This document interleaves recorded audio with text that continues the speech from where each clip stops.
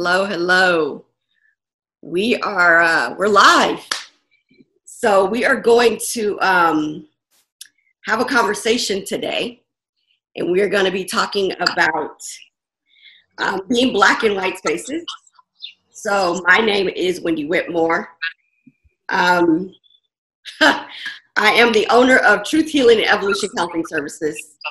Wow. I didn't prepare for this live.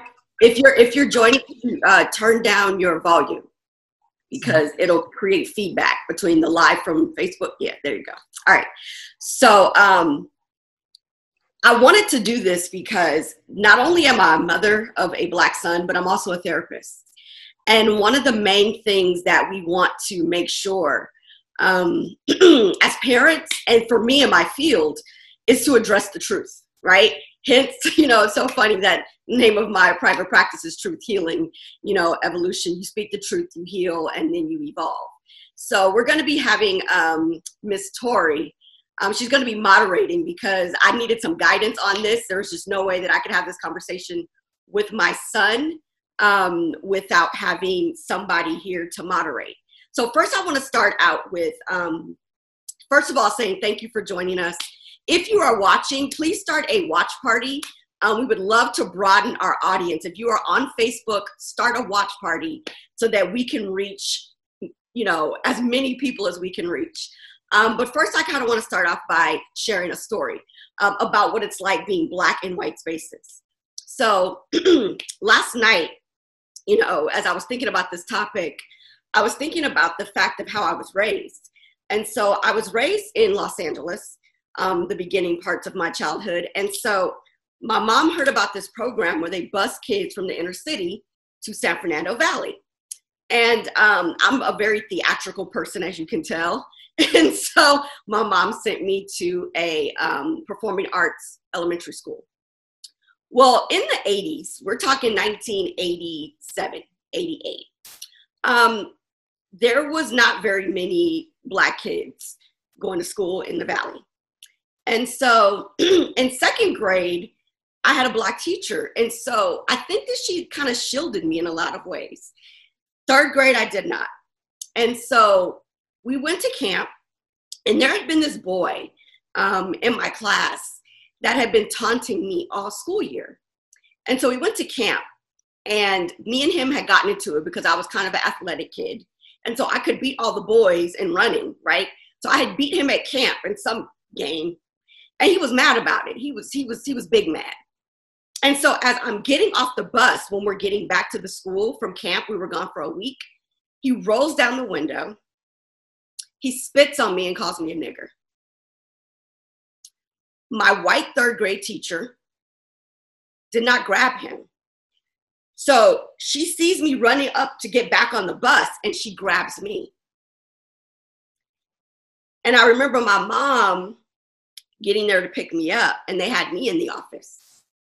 He was not in the office with me. And that's what it's like to be Black in white spaces, y'all. Like, I was 8 years old, and there was no one there to protect me.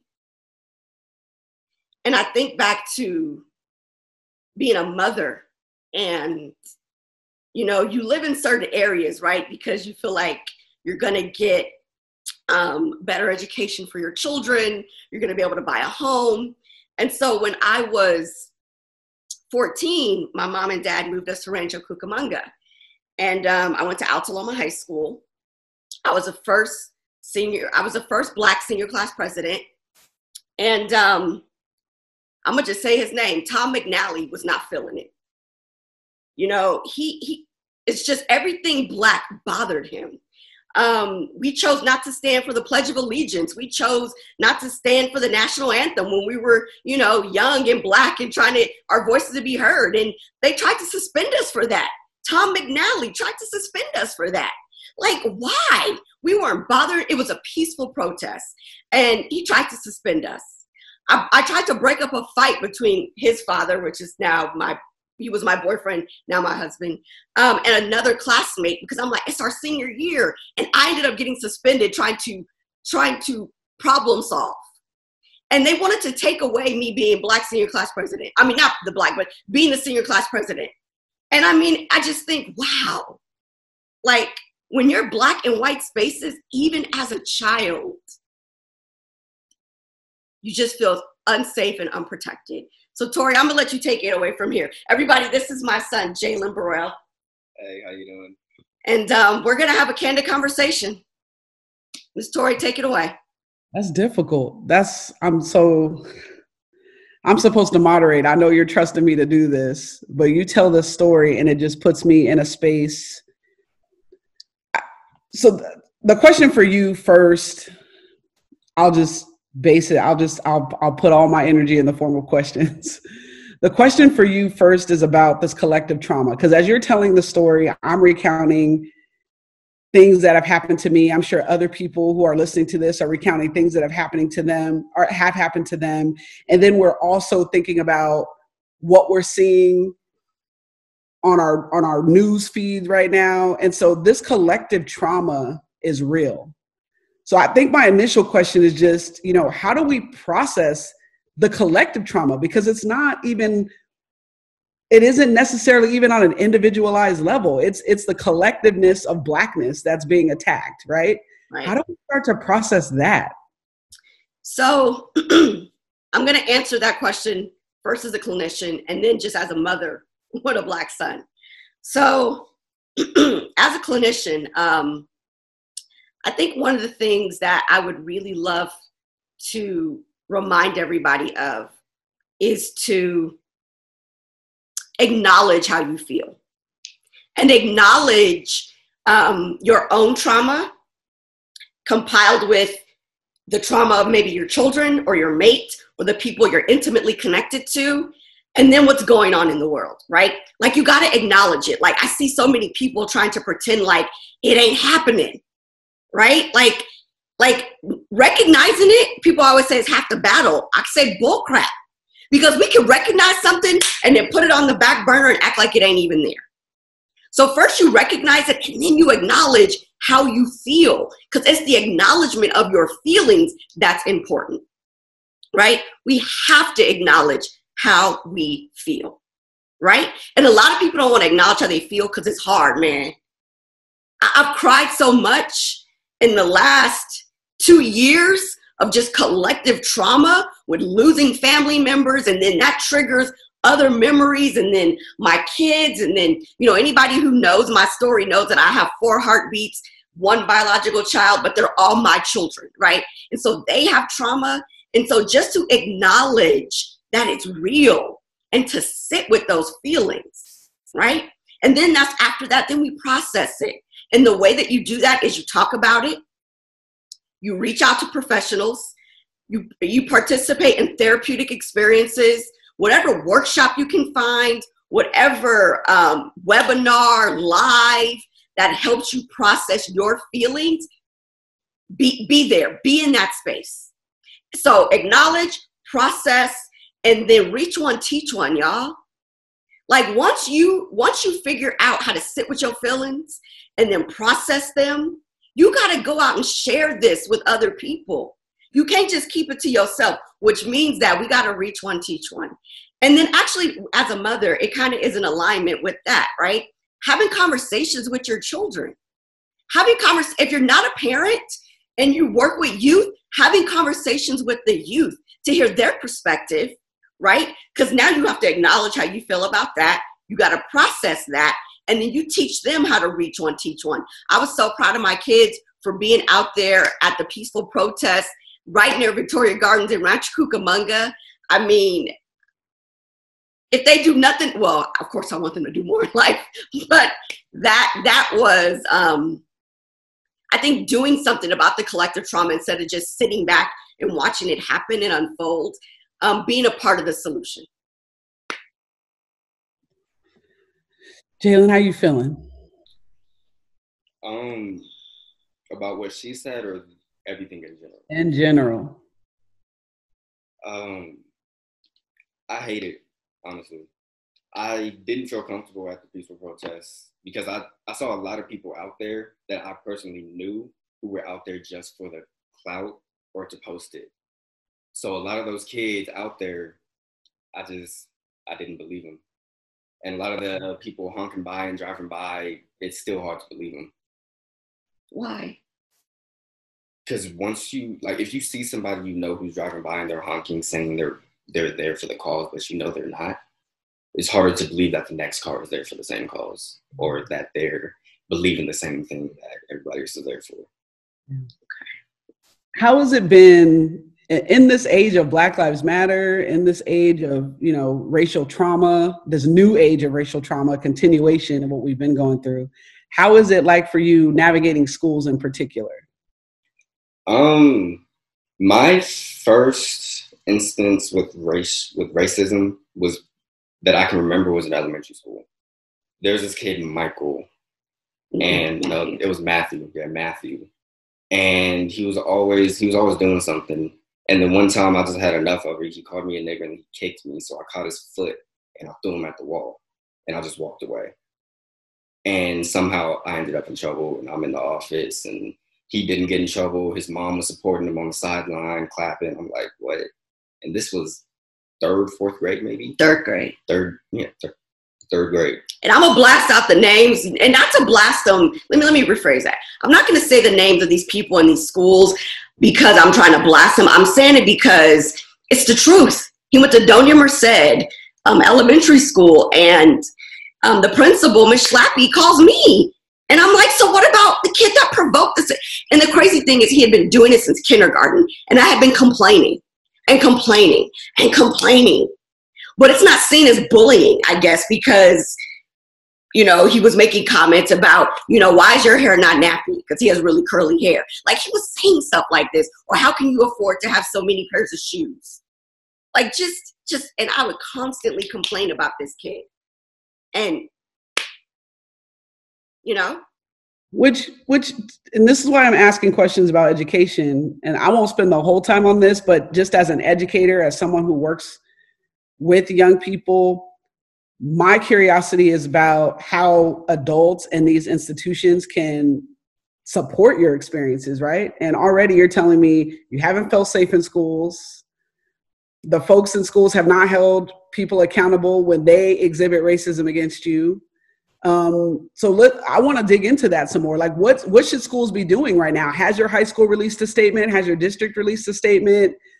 If they did, would that mean something to you? Like, what should schools be doing to support you right now? As I know of, the school district hasn't said anything, but I know that there's been a few teachers that have publicly stated that they're supporting the cause, and I know them personally. I've had them as teachers, and if I haven't had them, I've been in their classroom, talked to them, and all of that. So I know that I can trust them and what they're saying, what they're supposed to do. So those are the teachers that you would find me going to during lunch or after school or before school. But then there's other teachers who are just, you never really know what's going on.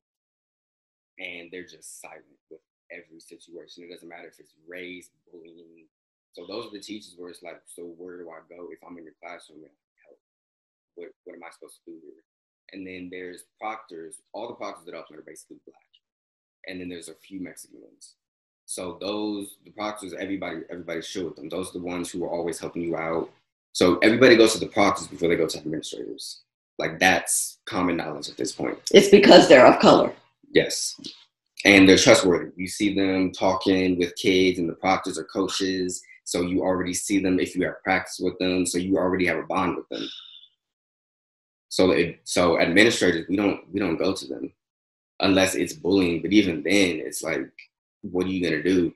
They're just going to sit you in the office and then give you a suspension and nothing else is resolved. You know, and then I want to acknowledge Stephanie. She's also a therapist, and she has 2 Black sons. So, and also to kind of get my head in the right mindset for today, I did a talk at Upland High School. It was for the entire Upland School District, called the African American Boy, Big Boys, Black Boys Cry Too, right? The African American Boys Experience. And so I rewatched it, right? I did the talk and then I posted it on my YouTube channel. And so I rewatched it. And so it was interesting how, like, a year and a half ago, I was talking about safe spaces, right? And I mean, I know it's not a new concept or anything. And so what I was sharing is that you are the safe space, right? A lot of the teachers and, you know, it was all of Upland Unified School District employees were asking, like, what do they do? And I was like, you are the safe space. Like, you're looking for an answer. And I'm saying you're the safe space. When you see something going on with a child, acknowledge their pain. Stop pretending like what's going on in the world is not affecting these Black girls and boys, and these Latino girls and boys, and these Muslim girls and boys, and these Native American. Stop acting like that. Stop walking into the classroom and you want to teach the Scarlet Letter and you don't want to acknowledge anything else when you see that the class is struggling. Specifically when they get to about middle school and high school, where they're a little more articulate, we're talking about their feelings, right? Create the safe space. Create a space of comfort and love. Elementary school teachers, create safe spaces. Incorporate world events into your lesson plan that are relevant to what's going on in the world, especially with the kids when you have kids of color in your classroom. Stop acting like ICE is not a big deal to a Mexican child that has immigrant parents, because it is. They're not trying to learn 5 times 5 and learn their multiplication table when they're worried if mommy and daddy is going to be taken from them. Like, let's acknowledge that and let's talk about it. Do you have something to say about that, Stephanie? I want to kind of bring you in, and you just not kind of be sitting on there. Well, hi, everyone. And Wendy, it's a pleasure meeting you, and it's so great meeting you as well. First of all, I just want to say that what you're saying is absolutely 100% true. And interesting, the way we met was because of what you were saying was really, it just spoke to my heart. And I don't know her personally, but I literally messaged her and I was like, we need to get together and we need to figure out a way to have these conversations. I absolutely agree with you. I think one of the things, I live in the Valley, you know, I live in Burbank, California. I was born and raised in New York. And, you know, unfortunately, what I think happens in society is that our white counterparts don't think that we can be Black and educated and live in a good neighborhood and still be able to coexist peacefully, right? And so I've always lived in, since I moved to California, I've always lived in the Valley. And so I've always was that person in all my honors and AP classes that was the only Black chick in the classroom, you know what I mean? And so I had to work harder than anyone else in the classroom. My hair was nappier than everyone else. And so you feel like you have to work twice as hard just to be a part. And it wasn't until I had my son, my eldest son, who's 16, who's doing a community service project right now. So he would have been on, but he's not here. But it wasn't until I had my son, and my son is smart. You know, we, as African Americans in general, you know, we are the type that speak to our children and we don't do the baby talk. And so my son at a very early age was very well spoken and was able to engage in conversation. And so when he went to school and he transitioned to that, it was, oh my goodness, like there was this surprise that Black folks know how to behave, quote unquote, right?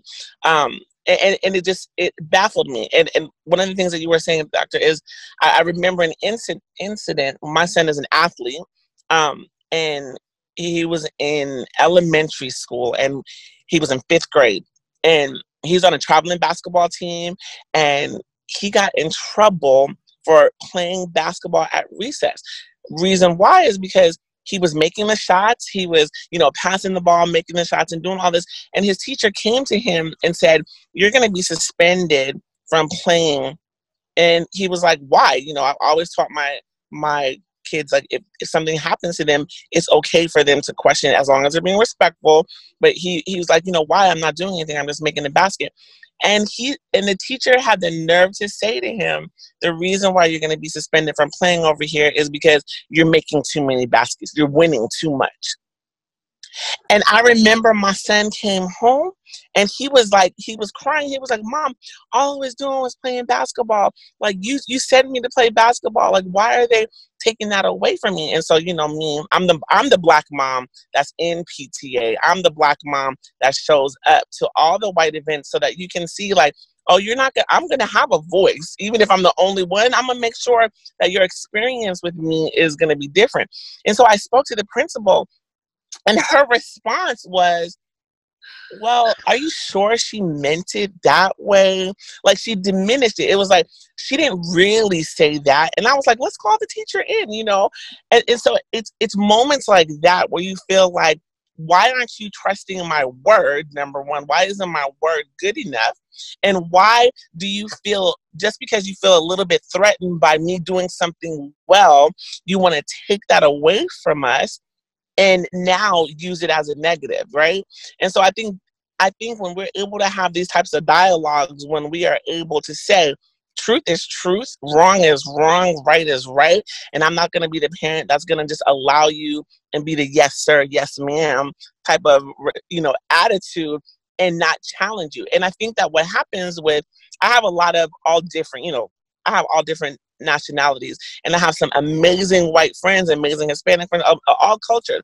But I think one of the things that I've learned is that they feel uncomfortable with having the conversation because they don't want to offend you or feel like they're on one side or the other. Like, they feel like they're betraying their one side if they agree with you, and then they don't want to feel too Black, too white, whatever that stigma is. And so I find that they err on the side of silence, which is so detrimental. And one of my friends who's Asian and she's a teacher, I posted your video, Dr. Whitney, and one of the things that she said was, it's so true, you know, what you're talking about. She was like, and I'm trying to do something in my classroom to change the dialogue. And I think the reality comes down to what she said was, until the people that are not being affected begin to speak up, that's when we're really going to see the change. And that was powerful to me. If you're not affected and you just sitting there like, oh, it don't matter to me, right? Like, it's not my skin that they're coming after. It's when our other races begin to speak up and say, yo, that's wrong. Does it seem like people are going to really pay attention, you know? Yeah. I think one of the things I'm struggling with in this conversation is why we keep coming back. And this is something, you know, Wendy, you and I have talked about this, you know, very personally as to why I kept coming back. But I think as we're, especially post-COVID-19, as we move into that era of starting to rebuild and reimagine, that's been like my theme this year, is reimagining. Why should Black people go back to schools? Why should we go back to spaces where they're not going to keep our babies safe? To spaces where, I mean, we got to worry about our kids on the streets already.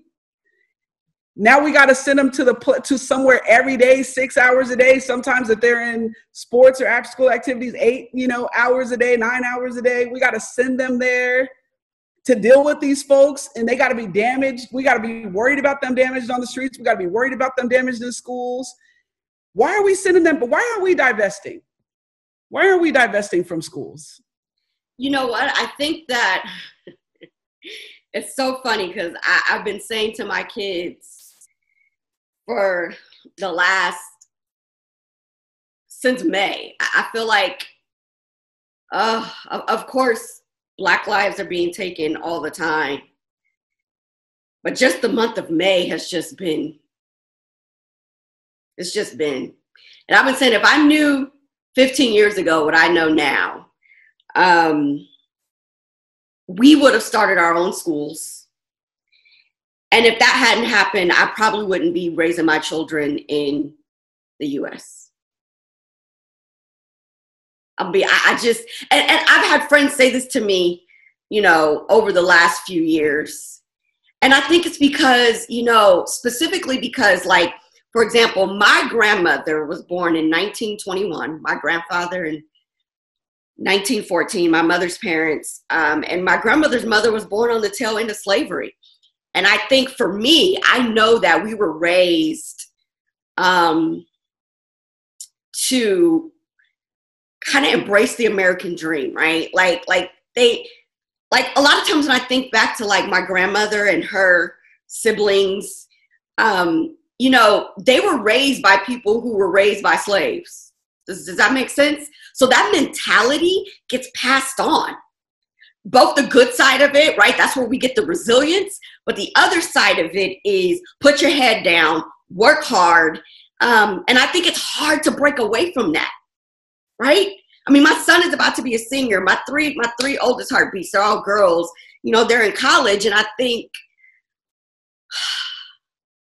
God, if I knew then what I knew now, you know, because I don't feel safe. It's not even like I feel safe when my kid goes to school. None of them. I don't. Because I know that living in Rancho Cucamonga, I wasn't protected. Chaffey Joint Union School District did not protect me. So I can't believe that they were ever going to protect my kids. So I was the active parent. I was there on campus all the time. And my kids, I don't know if they really understood it, but, you know, I would make my work schedule around them. I'm at everything. Not just because my voice should be heard, but I need to make sure my kids are protected. The first thing when my kids said they were going to the peaceful protest, yesterday my husband was like, I'm going to protect my babies. Because that's how we feel all the time. All the time. It's not that we're overprotective, that we don't want them to spread their wings and grow and move out of state and go to other countries. I want them to do that. But there is this fear that when they do that, will they make it back home? Yeah, that's the truth. That is these are facts. And I think that, you know, one of the things that, you know, to answer your question, I think, why do we send them back? I think it's a, you know, kind of a double-edged sword, right? Because I think that we send them back to let you know that you can't push us out, right? That's one perspective. But the other perspective also is your whole, like for me, and this is my truth, for me, sometimes I'm hoping that I can be the change. Like I'm hoping that my kids are going to be the example of showing you like what you don't get to do. Like my kids are smart, they're intelligent, they're well-spoken, and they're good Black kids that get good grades, you know, not because of anything that you're doing. We're partnering, obviously, but because of the hard work that I'm doing at home. And so, you know, one of the things I'm on in the process of doing right now is opening up my own school, right? And you would never not believe the struggle that is, you know, for the African-American women to sit up here and have this educational plan. And the way that the school that I want to open is I want to open up a school that has the academic component, but also the mental health component weaved into the school system. Because what I feel like is having a school counselor there on a Tuesday every other week is not going to address the needs of our babies. And what I know as a therapist is when you feel better, you do better, right? If you got all this stuff going on at home, if you got all this trauma going on at home, you are not going to perform well. And so then you have all these behavioral plans and IEPs and all these, you know, kids that are labeled with ADHD, when in actuality, you know, my middle son has ADHD, and that's a true diagnosis, right?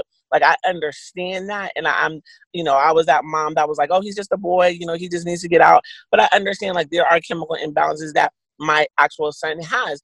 But, you know, and we have resources, and he's doing wonderful now. But the reality comes down to when you begin to label these young Black boys as they have ADHD, they have autism, they have all these things, when in actuality, it's none of those things. It is just you have the inability to really process their energy and utilize it in a positive way, or you're not educated enough to instill in them the proper way of doing it. It becomes frustrating. And that's why I think, you know, like your son, Wendy, like, I tell my kids all the time, you know, you are somebody's example. You are somebody's older, right? You got to look out for those younger ones that are coming up. And what I mean by that is the example that you set is they're looking at you. They're looking at you like, oh, is he going to pop off at the mouth? Is he going to cuss somebody out? Is he going to be the kind person? And we had, in our era growing up, we had a great example of, the Martin Luther Kings and the Malcolm X's, right? Where there's like two extremities.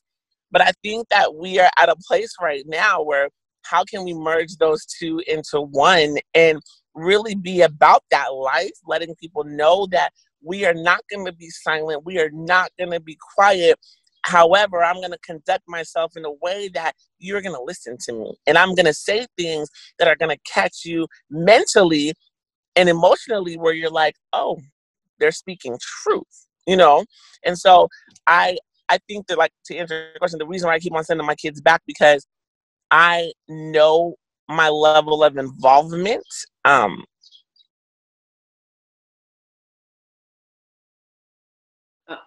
she froze. Accountable, but I also know that we have a very flawed school system. Very flawed. And so I can talk about the flawedness or I can be the change. And so pray my strength as I figure out this school, because it's a necessity. And it's for out of the box learners. It's for the kids that can't sit in the classroom for 8 hours or 6 hours and have a book. It's going to be very hands-on, very, very much stimulating, because I think that that's what we need. That's how the kids learn. It's going to be student-centered. But I think that just like you, young man, I don't know, what was your son's name, Wendy? I'm sorry. I'm Jailen. Jaden, just like you, Jaden, you said some powerful things. And I think that your generation needs to hear your voice. And your voice is powerful. And when you understand that your voice is powerful, it's interesting. When we begin to know who we are, then our posture changes, right? Our attitude changes, our shoulders, are put back. My grandmother grew up around slavery, but she knew who she was. She had big hips and she had a strong back. And she put her head back and was like, we're going to do this. And so she moved into white neighborhoods and made the change to the point, like now, or back then prior to her death, the white people were like, oh, we respect you so much because she set a standard. You understand what I'm saying? And so we have to be that change.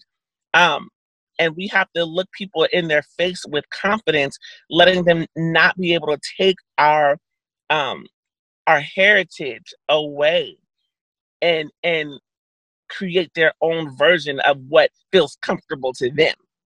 Right. Does that make sense? Right. I agree. And I commend you on the school, because I truly feel like being Black in white spaces, it's a compromise to our mental health at times, physical, like all of that. And so the only way to be Black in white spaces is if the white spaces make the spaces safe. Right? I want to ask you, Jailen, do you feel safe when you go to school every day? Aside from the mass shootings, which is what white spaces want to focus on, they don't want to focus on the microaggressions. They don't want to focus on all the other stuff going on in the world with people of color. And I'm not saying that the mass shootings are important. I'm just saying that it's easier for them to focus on that, I think, than it is for them to focus on these other issues that are just as important. So, Jailen, do you feel safe as a young Black man going to school in the suburbs? Not necessarily. But once you find your group of people, or the teacher or teachers or administrators or whoever you find, and you stick with them, that becomes the safe place. So last school year, first semester, I was on independent studies. So I only had to be in a classroom for a few hours a day. So most of the time, I was in another teacher's classroom, or I would walk to go get something to eat. And when I would walk to get something to eat, I would notice that there's always somebody watching. And there's always cops patrolling around schools, because that's their schedule, that's what they're supposed to do. But a few times I would be tailed the whole time while I would go get something to eat, and tailed the whole way back. And I would always take an alley. just because I just didn't want to be followed. But somehow when I come out the alley, there they are in the corner of my eye looking at me parked. So it's not, I don't necessarily feel safe. And even when you're walking with a group of people, it's different because at Upland, there's the different communities within Upland. When you go to lunch, there's the Black people are in one area, the Mexicans are in one area, the white people in one area. We're very separated. Nobody's really together. And the only time people are together is if it's like a sports group, like football or track. And even then, all the track people don't hang together, but all the football people do. But they're all Black or Tongan or Samoan, and there's very few white people on the football team at Upland or Mexican. So it's different. And you can always see where the administrators are when they're at lunch, and you can always see where the proctors are when they're at lunch. So it doesn't always feel safe. My question is, I want you to freedom dream with me for a minute.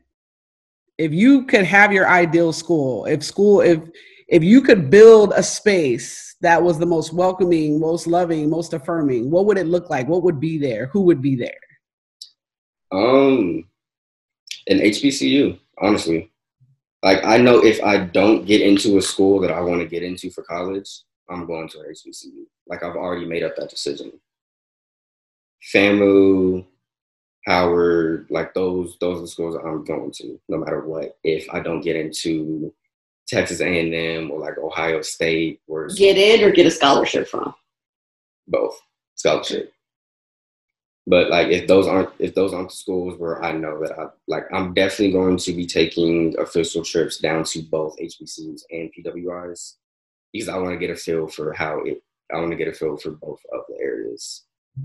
But those are my types of safe spaces, that I want to be around Black people. And then when I'm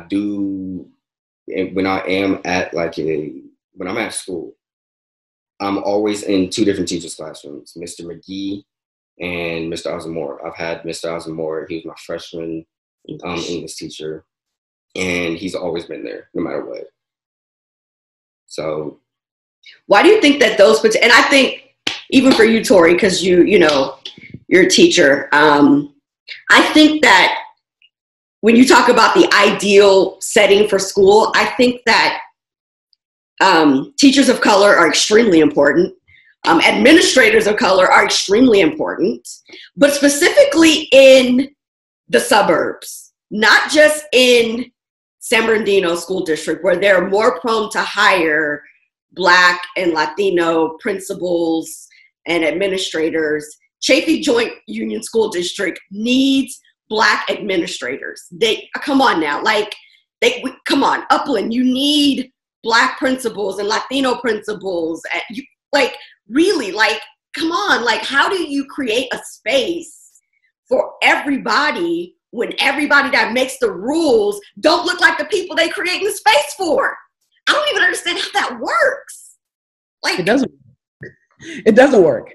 Come on, let's get with it. Let's get with it, Chaffey Joint Union School District. Let's get with it, Central School District. Let's get with it, Altaloma School District. Let's get with it, Upland School District. And I'm not shouting y'all out to make you feel bad. I'm saying if you go create safe spaces for these children of color, make sure the administration reflects that, because the perspective will never be in the room for the decisions if they don't look like the kids you're trying to serve. But even that's a fact. Administrators, they're suck-ups. Well, I think, and you know what I think about that, son? I think that they're afraid because they're the only ones there sometimes, and they don't want to lose their jobs. Yeah, I thought about that too, about the idea. And actually, Dr. Cornel West talked about this on CNN yesterday. Yes, part of it is fear. If you're the only one, you do have to watch your back because, you got there. And so how do you maintain that? Right. But at the same time, too, Dr. Cornel West was very specific in saying, once some of us attain a certain level of money and professionalism, we have to protect ourselves and keep that. Right. And that usually means negotiating our values and our identities to appease white folks, to try to make them feel better, to try to make them feel like, you know, people used to say to me, like kids would always say to me in my classroom, like, oh, you should be the principal, or you should be this. I'd be like, y'all, do you really think I would make it? I wouldn't make it, because the minute I said something affirming toward Black folks or affirming toward queer folks or took a stance on something, that's it. I would be done. It would be a wrap. They don't want me there, right? And so on one end, again, it's this constant battle of, yes, I want to be in that space, like Stephanie was saying, because I want to disrupt and I want to, like, you know, change attitudes. But then the other thing is, to your point, Wendy, about our mental health. How do I maintain being that only one? Right. You know, it comes down to I got to pay my bills. So I either think about that. I'm here to make money, pay my bills, take care of business so I can take care of my family, or I got to stay safe. Right. And I don't want to have an arrow at my back constantly because I called someone out or I checked someone or I corrected someone. I mean, I spent my entire teaching career fighting more the folks outside of my classroom than my students because of just speaking up and just being honest and affirming of marginalized young people and saying, like, no, we can't do this. This program is trash because it doesn't consider this or it doesn't think about that. Right. And so I had more arrows at my back from my own colleagues and the administrators that I worked with than I ever had problems with kids. And after 15 years, I finally got tired. So I couldn't imagine being a principal where you got to think about parents, communities, superintendents, students. You got to think about all these different factions. And in the IE, we're in a conservative area, and those voices speak loudly. Yeah. So our principals would be afraid to say anything that was too liberal because those parents will come out of the woodworks and act a fool. Yep. And the Black parents would be like, you know, it's a smaller percentage of us, right? So we can complain all we want, but at the end of the day, these white folks got numbers, and the principals have to pay. They have to move in that direction, whether we like it or not. And that's one of the reasons why my question was so candid about when do we divest? Like, at what point do we just build our own systems? Because we know that those systems aren't meant to serve us. Right. But I also think that, you know, I love it, Tori, I love your perspective. You would definitely be someone I would hire for sure. But the reality comes down to this. And this is where I feel like my fight and my perspective is such. I am the type of person that I'm going to continue to stay in those spaces because I want you to know that I belong here. I worked hard. My degree is just as valid as your degree, if not more, right? And so when I have conversations with principals and district, you know, and LAU, because LAUSD is a whole different beast, okay? There's a whole different beast that I can't even begin to talk about and get a part of. But I think that when we stay the course, I know that it's tiring. You know what I mean? And I get that. I get that we are tired, that there's not enough of us. But the reality comes down to, if we keep on having, like, there's 3 of us on this Zoom, and I'm not on Facebook, so I don't know how many people are on Facebook. But if we just keep it between us, then we want to make the change. That's not where the change is really going to happen. And so I'm that person that's like, I'm gonna stay in your space. I'm gonna make sure that maybe you feel uncomfortable that I'm in your space, but I'm gonna be here and I'm gonna keep on moving myself up the ladder so that you have a different perspective. So don't ever say that there wasn't a different perspective in the room. You know what I mean? And I think that that's where we maybe sometimes lack. And I respect Jailen saying, you know, he wants to go to HBCU. That's great. I will be excited and celebrate you when you get there. Not if, but when you get there, right? But we have to have people talking about that. I didn't have those guidance counselors at my, you know, school, at Van Nuys Performing Arts High School, telling me, oh, you can go to Spelman. I had to apply for Spelman myself. You know what I'm saying? And my mom wasn't that person that understood education like I do today, because they had to work. You know what I mean? And so how do I prepare my son for that? And how do I prepare my Black son for dealing with this very real world in a way that not only allows him to be comfortable in his Blackness, but also be comfortable in his skin, period. And no matter what corporation or what environment he's in. And one of the things I realized in having conversations with, you know, brothers, they're just like, unfortunately, that's not the reality. It's not the reality. You're gonna have to teach your son something different because of how society has already set it up. And as moms, we can be, I don't know what it's like to be a Black man. I know what it's like to be a Black man, a Black mom of Black sons. And that's a whole different heartbeat that, you know, no one maybe understands, you know. But my sons, you know, I have to teach them different things than I teach my daughter. I'm not teaching my daughter when you go to the store, make sure you bring a receipt so that you can see a timestamp on it, and make sure that, you know, you looking people in the eye, and you know, I'm not teaching her that. Should I? Like, you know what I mean? Like, it's just, I refuse to be moved from spaces that I know I belong in. You know what I mean? And so that's my argument, I guess. I think as a therapist, I mean, I agree. I've lived in the IE, raised my family. You know, I went to high school here and then went to college, came back, bought a house, set up my business right here in the Inland Empire, right? In the suburbs. I think, though, as a therapist, what I want people to remember is that when we choose to be in these spaces that are white spaces, we have to take care of our mental health.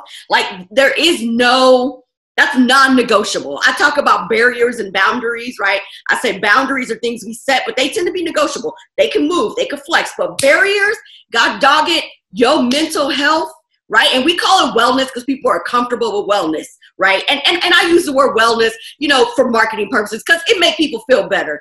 But point blank period, mental health. Take care of your mind, because if you don't take care of your mind, your soul will forever be unsettled, and it will affect your spirit, which is the character and the essence of who you are, and you're going to be pretty messed up because you're going to get tired. Like, everybody's like, I'm sick and tired of being sick and tired. Absolutely you are. But you know what I will say? So am I. But I still have joy. And it's not because I'm a therapist. Well, that might be part of it because I kind of know what to do. But it's also because I make sure that I take care of my mental health. I cry when I need to. I release it when I need to. I process it. I don't let it sit back here in my subconscious and pretend like it don't exist so that one day it can start creeping forward and I'm having a mental breakdown. You have to take care of your mental health.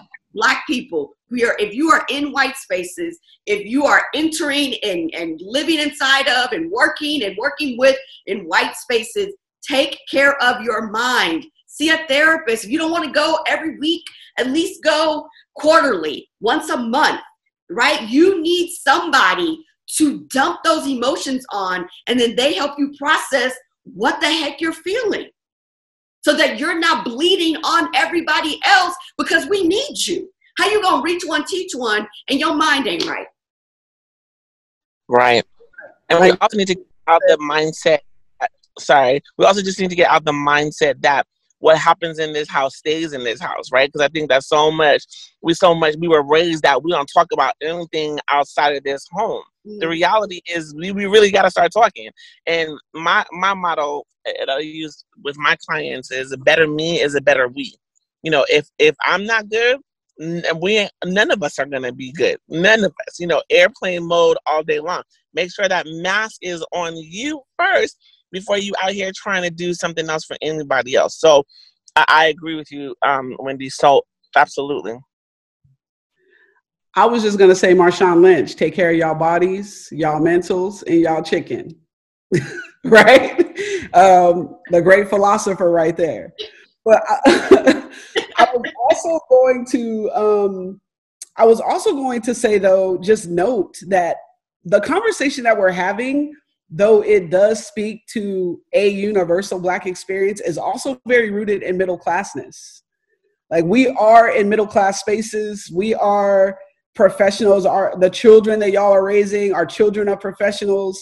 And so, Jailen, that was going to be a question that I had for you, is as you navigate these white spaces with other Black children, do they also have a connection to Blackness? Like, because one of the things that I've noticed sometimes with some of these middle-class Black kids is that they're very cosmopolitan, right?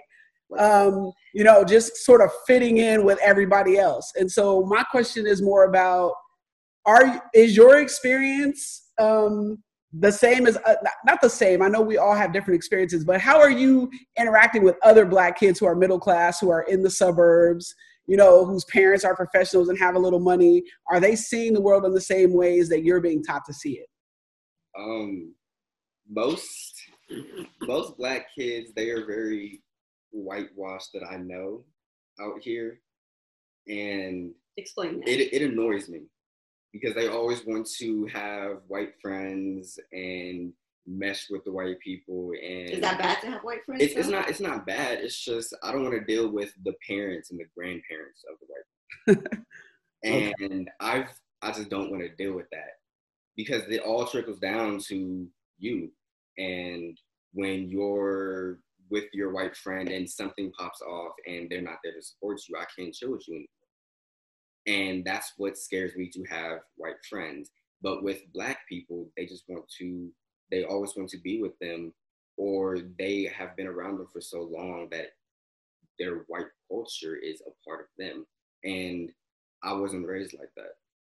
I don't want to be in a white space. I don't want to be like the average white person. I want to be all my friends that I have personally made. They know themselves. They don't try to suck up to the white folks or to the white people, however you want to say it. But they don't try to be with them. They know that they can be friends with them, but they know their limits. You know, as his mom, and living out here, because I lived out here, I went to high school out here. I always struggle with, you know, of course we can't choose our children's friends, right? But I always struggle with, you know,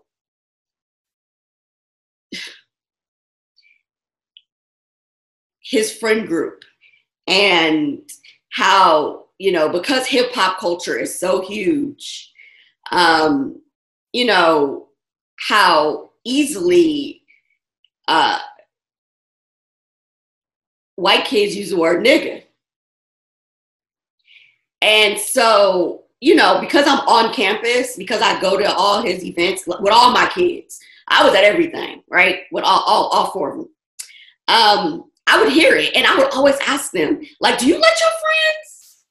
Like, and so they were always like, nah, but people that they're close to, their Black friends will.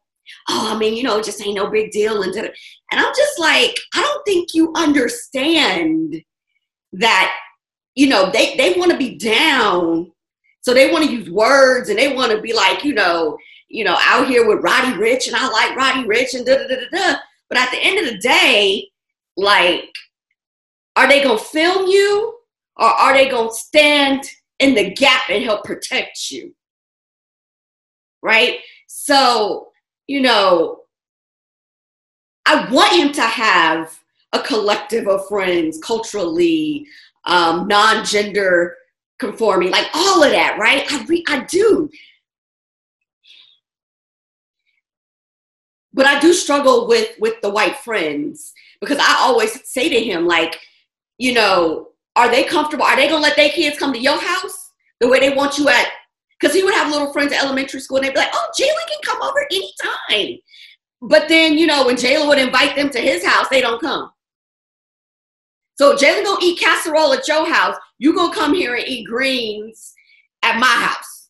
You know what I'm saying? Like, I don't feel, and that bothers me. It's like, you want us to be okay with letting our kids play with your kids and come to your house and do sleepovers at your house.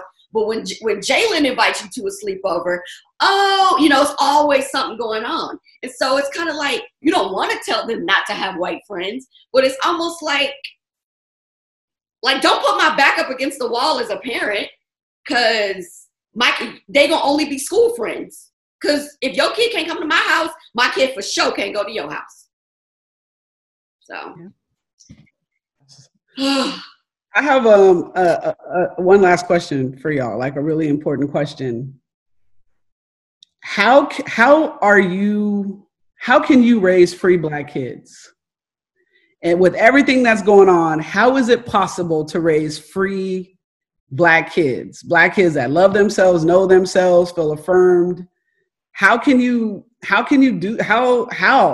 talk about the possibilities of that when they're seeing all this and you want to raise them to feel confident and love themselves and safe, but then you also have to keep them safe.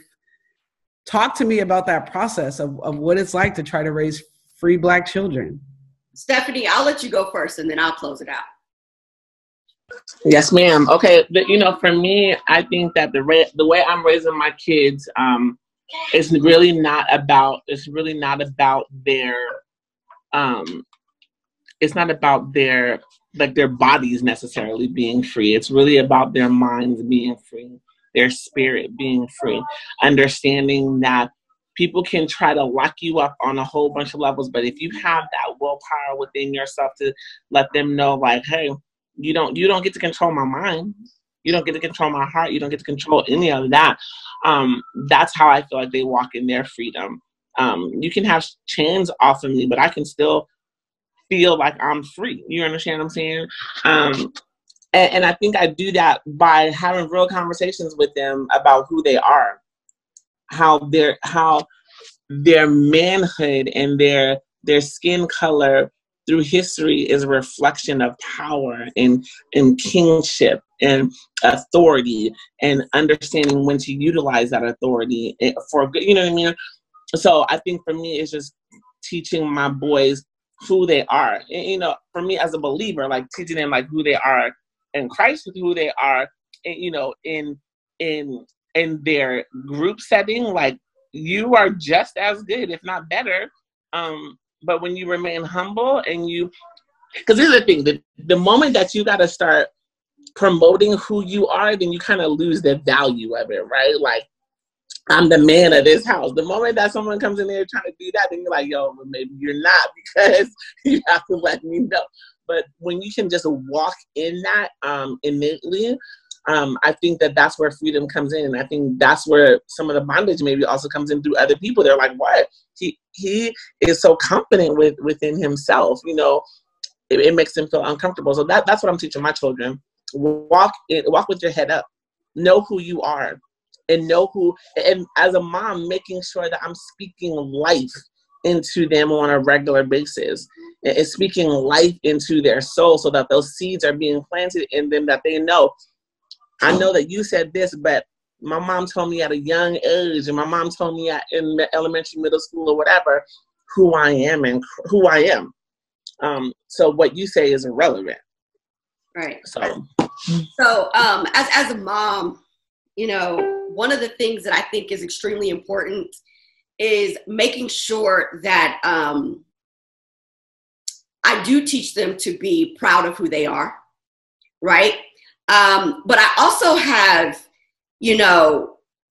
since they were very little, made sure that they were involved in the community. When they were little, I drugged them to everything that was in the community, like everything from jazz festivals to town hall meetings. When Jailen was 12 years old, Tori, you had him, I've always encouraged them to be active, right? And to be proactive as young Black children. And I focused on their mental health. All my kids have therapists and I've gone to therapy. And I talk to them, and I keep them around their elders, right? I would go pick up my grandmother when she was living, and bring her to my house for a week or 2 weeks, and they would just have conversations. And I don't necessarily know what she would always talk to them about, but just being around somebody who was born in 1921, who, has lived through so much, has so much wisdom to impart. So I think our elders, I think being involved in the community, I think having conversations with your children that are uncomfortable, sharing your experiences, making sure their mental health is taken care of, and being involved with them, being present with them. Like my oldest played soccer. Soccer was not my thing, but I was a soccer mom. And I feel like that's important, to just be present with your children and to show up so that they can know who they are. So no matter what, when they turn around and they're feeling a little uncomfortable, especially when they're younger, they know mom and dad are here, auntie and uncle are here, grandma and grandpa are here, godmother, godmom is here. And so as they get older, if we can't be present with them physically, we're present with them mentally, emotionally, and spiritually. I hope that answered your question. Jailen, I want you to give us last words. What do you, I don't want you to talk to adults. I want you to talk to other young people. What do you want to say to other young people?